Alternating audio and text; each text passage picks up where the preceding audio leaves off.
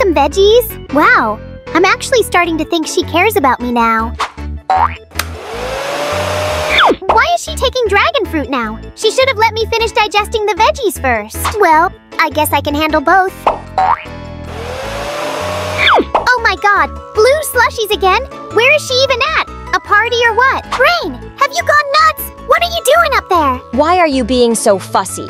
Yes, I took veggies and some dragon fruit earlier. And yes, my homegirl asked me to take a sip of her slush. What do you expect me to do? Say no? Exactly! You're supposed to know what's good for your gut and what's not! This thing is packed with sugar and artificial color! There is no way I'm processing this!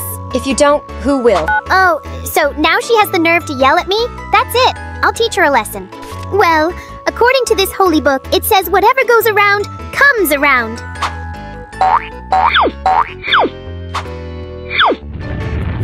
Why is my stomach grumbling like this?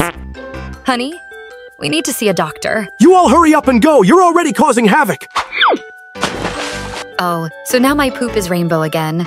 Doc, I've been having a runny stomach, and earlier today my poop came out in different colors. What actually happened? Is it from something I ate? Yes, this is completely from what you ate. The green came from vegetables, the purple from dragon fruit, and the blue from the coloring in the slushies. When you mix a lot of fruits, veggies, and sugary colored drinks at once, your gut gets overwhelmed. Slushies add even more sugar and dye, so everything moves too fast.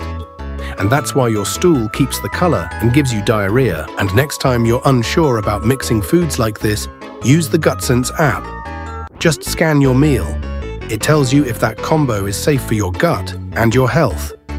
That way you don't trigger another episode like this.